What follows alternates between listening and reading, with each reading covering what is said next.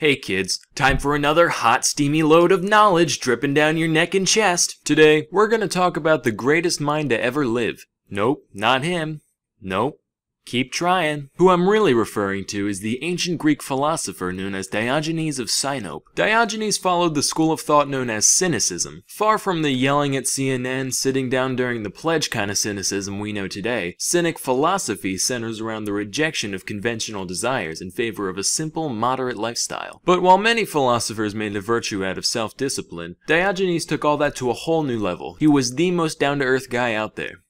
Literally, he lived on the ground, in a big tub in the marketplace where he'd beg for a living. For a while, his only possession was a wooden bowl, until one day he saw a child drinking out of his hands, and he was like, "Pfft, what do I need this shit for?" Now, though his way of life and perspective was unique enough, it's the way Diogenes showed it that really set him apart from the rest. When someone today wants to go against society, they dye their hair blue and make a blog post about how there aren't any obese women of color in Super Smash Bros. On the other hand, when Diogenes has something to say, he just jerks off in public. Takes a dump in the amphitheater, pisses on passerby, whatever. The way he saw it, he was just performing much needed bodily functions while also protesting the superficiality of the civilization around him. Keep in mind, though he was an unwashed, publicly defecating homeless man, that's not all he was. His wit was easily on par with his philosophical contemporaries, and his lack of inhibition meant that everyone knew it. For example, here's an often pondered question of the day. How do you define a human in the simplest of terms possible? Plato decided to tackle this question, and he came up with featherless biped. And in the ancient Greek world, they didn't have any kangaroos or gibbons or nothing, so people were the only things around that both walked on two legs and didn't have feathers. Plato thought he was real clever with that one. Diogenes, on the other hand, he wasn't having any of it, so he said, "Alright, you pompous prick, I'll give you a featherless biped."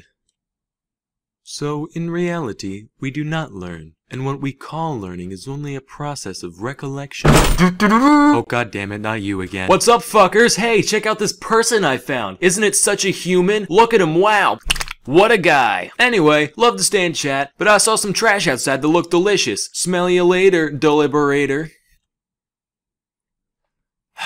Yes, my student? Yeah, what the fuck? Here's another anecdote. Macedonian King Alexander was a big fan of Diogenes, so he decided to pay him a visit. And he said, "Hey man, big fan. If there's any favor I can do for you, anything at all, just let me know, I'll make it happen." Now to put this into perspective, this is Alexander we're talking about. The guy who had his cousin straight up assassinated so he could take the throne. The guy who would later go on to conquer the majority of the civilized world. And you know what Diogenes says? He goes, "Yeah, you can do me a favor. Move over, you're in my light." Wow, I'm not even mad. You really are just a legend. Diogenes lived up to the ripe old age of 89. I don't know if that's a testament to his lifestyle or if he just got lucky, but either way, if there is a god, he definitely has a sense of humor. The exact cause of Diogenes' death varies depending on which source you look at. Some say he died from an infected dog bite. Others say it was from eating raw octopus. My favorite theory is that one day he just got tired of living, and he just held his breath till he died. He left behind instructions on what to do with his body after he passed. Now, when people think of special post-mortem instructions like these, they usually think, "Scatter my ashes at 6:53 a.m. off the western face of Mount Rainier using my grandfather's favorite ladle." None of that with Diogenes. He kept it simple. In the words of Danny DeVito, "When I'm dead, just throw me in the trash." Specifically, he wanted his body tossed into the wild so animals could feast on him, thereby giving back to the earth what little he took from it. So kids, moral of the story, don't judge a book by its cover. The man who appears to be nothing more than a shit-smeared babbling vagrant could actually be the wisest man you'll ever meet. Or he could really just be a raving fucking lunatic. Bring a knife, just in case. Anyway, till next time, I'm Salmonella, and thank you for watching.